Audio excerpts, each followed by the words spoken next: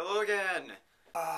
We're still doing rotations at our meetings for all of the new people to get them used to the general robotic style. And it's driving me nuts. Not that the rotations are a bad idea, it's just that having been on the team for 2 years already and knowing a lot of this stuff and having to teach it to new people in rotations of 4 at a time, it's getting really just sort of old. But in 2 weeks, we're going to ask everyone, like, what they sort of like the most about the team, whether it was, like, the software, or the electrical, or the shop, or whatever, and then we can place them to, like, the subgroups, and hopefully by then their rotations will stop, because everyone will have a general idea of how most of the sub-teams work. The last meeting started a bit late, because some of the mentors were running late, and they have the keys to all the rooms and stuff we have access to, so we were running about half an hour late, and we filled up that half an hour with A, just sort of randomly chatting, and B, towards the last 15 minutes of what we had left before we had decided on the new meeting time, we had students play the interview game for a bit. We only got 2 in, but here they are. What needs are obvious? That's a hard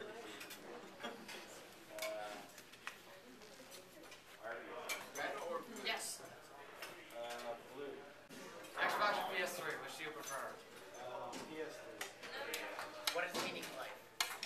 42. Selena Gomez or Demi Lovato? Dear God. Neither? What's the zodiac symbol? Cancer. Yeah! Go together. Air high five. Is this question rhetorical?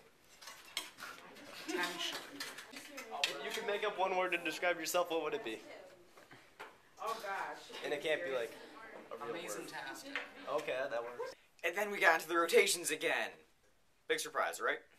Anyways, now I was not in the rotations this time like I was last time, which was admittedly a little fun because it was the one time I'd been doing it, so it was sort of cool meeting some of the new people. But there were 4 stations this time, and due to the late meeting time, not all the teams got to all the stations. Everyone got to 3 stations, and there were 4 stations and 4 teams, so each team missed 1 rotation.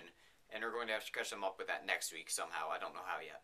But the first station was, you saw the rotation last week where they had started to cut wood, and we're going to make individual soldering stations with them. This rotation continued that, and we got most of the people got it looking like this.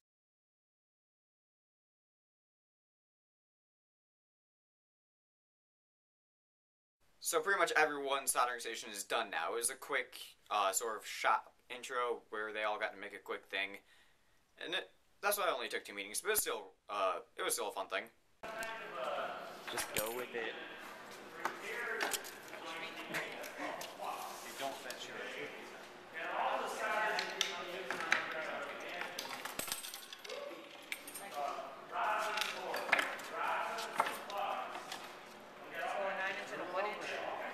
Two 9-inch and one 12. The next station was called Pew, spelled P-U-G-H. I'm not entirely sure what that station did because for some reason I missed out just like on hearing the details of it, what they were doing.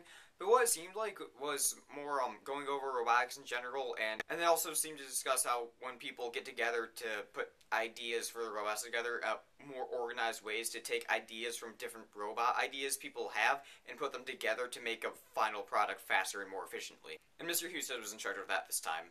But whenever you try and do any of these things, you guys got to have some goals, and then you got to figure out how you're going to meet your goals with the best design, best concept. See you next Tuesday. That's what all these people had to do. All right. So your Pew Concept Selection Matrix, what does it do for you? I'm not into it for just for next week. It's going to help you rate your ideas in an organized way. So your ideas, if you kind of write them down and describe them a little bit, that becomes a concept. Okay, it's not a design yet, it's not really detailed. And then we can take the best concepts, borrow parts from them, and make better ones. That's the combining part. See it, Dave. No problem. See you later. I sent David. Did you? Thank you. I'm gonna take my. Did you? This is most likely an autonomous vehicle for the DARPA challenge, where they give you a map and then the vehicle has to drive itself with no driver through a course in the desert, right? How about these guys? It's an armada of little red robot robot things with big tires. I don't know what that is. The next station was actual soldering. Not just building the soldering station, but doing the activity of soldering itself. Which, for those of you who don't know, is a little hard for me to describe because I'm not electrical, but I can hopefully outline the general idea of it for you. Basically, what you do is take a metal rod with a handle, and it'll heat up to about 300 to 800 degrees, I think, is the range most of them can go into. They have different settings, so, like, low can be 300, medium can be 500, and high can be 800. I don't think there are many that go that high, but I'm not a professional. I'm probably getting a lot of numbers wrong anyways, so who cares?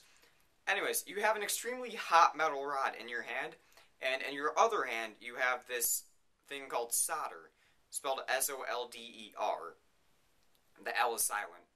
And what that is I know there are going to be people on my team who are going to yell at me for this, but essentially a coiled thing of very soft metal. And what you do is you put the soldering iron onto a wire, and then you feed the solder onto the surface of the wire when it gets hot enough, not onto the tip of the iron itself.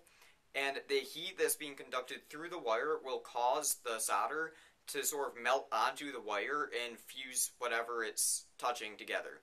So this has a few different applications. You can put wires together with solder, and that's called splice. There are terminals you can put on the ends of wires, and it sort of like creates a bond between the metal part of the terminals and the copper part of the wire. And there are a few other applications too, but that's sort of like the two that immediately come to my head. And that's what the soldering station was. Get to your server at the time you order. 20% of your purchases will go to support the Lake Orion Robotics team. Okay. Just like that. Oh man, I would go. I think I might. I'll feed the solder right at the joint. And speaking of the electrical team, here's them talking about a Rosin pen, I think it was. Something like that they were really excited about for reasons I don't fully understand because I'm not electrical. If you don't get it either, don't worry. It's their problem. Okay, so this is the lovely present that Mac just gave us. It's a rosin core pen, or a flux pen, I'm sorry. Yeah, flux pen. Anyway, so what goes ahead and happens is if you're having trouble soldering a wire, you can rub this on the end of the wire. This is Marissa. She's excited too. And it helps it flow better. And it's really, really exciting. I'm excited. I'm excited too. And then there was the last station, which I was assisting with this time. Remember the designs for the 2006 game Aim High that we had the teams come up with last week? Well, this week, what we did is we put them in a room and we had them sort of outline it better on a whiteboard so that me and the mentor in charge, Mr. Hoover, and Kyle, who was also assisting me in that station, could better understand all the team's robot designs. And what me, Kyle, and Mr. Hoover are going to do with those designs is come up with an RPG-like game with each of their designs, and we're going to assign stats to them, like accuracy. We're going to take measurements of their robot-like height, so if one of them's in front of another, we can tell if the other team tries to shoot, it'll block it or not.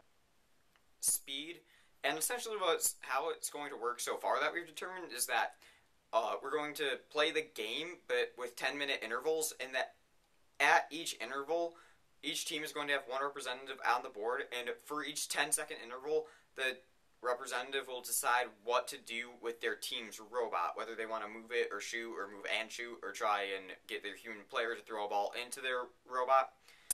And it's essentially going to run like that. We've still got a lot of details to work out, but that's the gist of it. And we're going to have all the teams in the room at the same time, and they're going to play the game, and we're going to see whose design would win. But we do have to tweak it for anonymous. Our container is in the back. It doesn't actually dump. It just, the flap opens and it's actually at an angle, so they all fall out. And then the chassis down here. So you're going into the corner goals, and you're not going to try to shoot balls into the... No? Oh, and right here, I forgot about this, is our sucker. It sucks up all the balls. Okay. Like a vacuum. I don't know how to draw it because I don't remember. But it leads them up into here and dumps them into there. Does it have a conveyor that does that? With conveyor right here. Okay. And then one right there. And that was it for this meeting. I know these aren't the most exciting meetings yet, but trust me, when build season starts, it will get a lot more intense, and you will see much more robot-like activities coming into play. Not stuff that seems loosely related, but isn't. It's a lot more related than you think. Trust me, and it will become so much more apparent when build season starts. But until then, I hope you stick around. So bye.